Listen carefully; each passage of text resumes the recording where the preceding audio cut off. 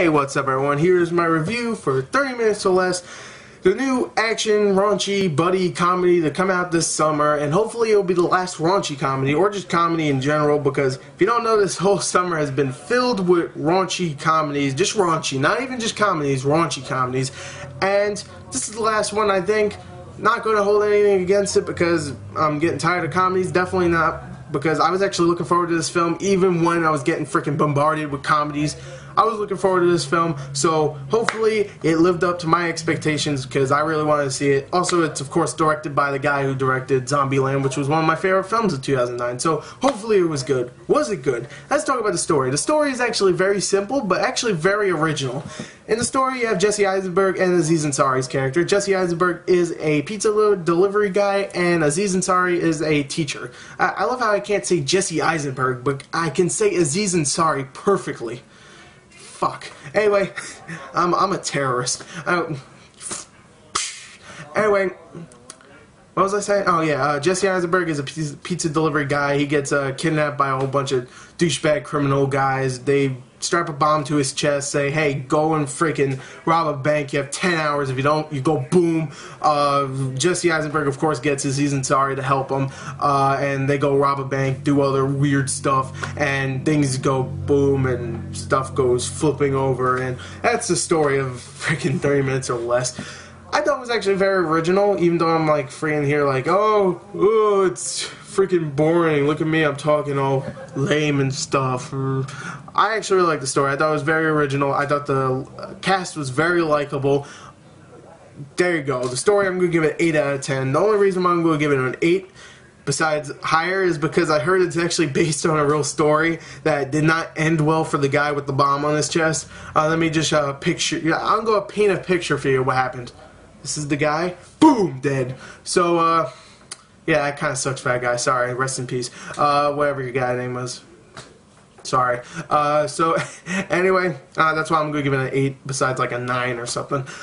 Let's talk about the acting. The acting, of course, you have Jesse Eisenberg, who plays the straight-edge guy like he always does in films. He does a good job. I liked him. Aziz Ansari, who I always wanted to see as a starring guy, besides just being in a film, a comedy, for about 2 minutes and that's it. He always made me laugh when he was in those 2 minutes, but he was never really the main character. I always wanted to see him as the main character, and I got my wish, and he was great. I thought he was very funny. He definitely lived up to what I thought he was going to be as a major star, and I liked him. Hopefully he'll get more roles like this, because I thought he was very funny. Of course, you have Danny McBride and Nick Swartzen, who plays the criminals. I like them both. They're good. They're very funny. They're both great together. Definitely, there's this one scene that involves Jason Voorhees in the beginning. Yeah, it involves Jason Voorhees. It's very funny. If you see the film, you know what I'm talking about. And, of course, you have other people like Michael Pena comes in as the assassin that Danny McBride hires to go kill his father. That's a subplot that I didn't talk about. He's very funny. He talks with this weird accent that I thought was hilarious. It's like something you can't even mimic. He does a great job with that. I thought it was very funny. And Fred Ward, who I was like, well, Fred Ward, really? Freaking Remo Williams. Okay. Guy from Tremors, okay? That's weird. He was good, whatever. Acting, we'll give it an 8.5 out of 10.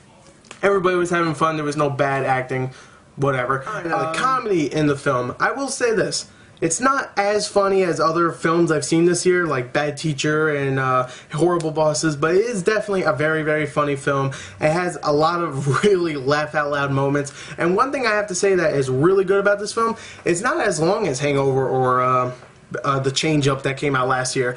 Reason why is because it's only 80 minutes. It's only 80 minutes. Those other movies were like 2 hours long, and when there was scenes where it wasn't funny, it was like, oh god, it's all drawn out and it's just not funny. Here, when it's not funny, it's like, oh man, that's not, oh, next scene, okay. Because it really goes by fast. It's a very fun movie. It's definitely one of those films that you could just go and watch a couple times and just go, oh, there's no scene here that's over long and makes me want to skip it. It's like, oh, okay, it's just really quick and I don't care. Very funny film. I really liked it. Comedy, I'm gonna give it 8.5 out of 10.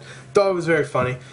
Entertainment, I'm going to give Entertainment 8.5 too, because I thought it was a very fun movie, very short too, which I really liked. I really enjoyed the film. When it wasn't being funny, it was just being entertaining. There was no scenes that made me go, oh god, it's not funny, it's embarrassing, these actors are embarrassing themselves. It was just very, very just fun. I'm saying very a lot. It was fun. Let's just leave it off at that. It was a very entertaining film. This review has been going on way too long for me. Obviously, you can tell that I'm getting a little tired of talking about this stuff. This is like I've been trying to review. I've been trying to record this review for like 2 hours now. Yeah, I know. I'm terrible at reviewing stuff. So let's just leave it off as an 8.5 for entertainment. Let's accumulate the scores. I gave a story an 8, acting at 8.5. Comedy 8.5 and entertainment 8.5. That comes out to be a 33.5 out of 40. There you go. Definitely check the film out. Go to the theaters. Bring a friend. Bring something to eat. Don't buy stuff at the theater. Fuck them. It's just $8 for popcorn. Suck my balls. I'll bring a whole freaking thing of popcorn and I'll pop it right there. I'll bring a microwave in. Yeah. No, don't do that. Anyway, there's my review. Go see the movie. If you don't, whatever. Fuck you.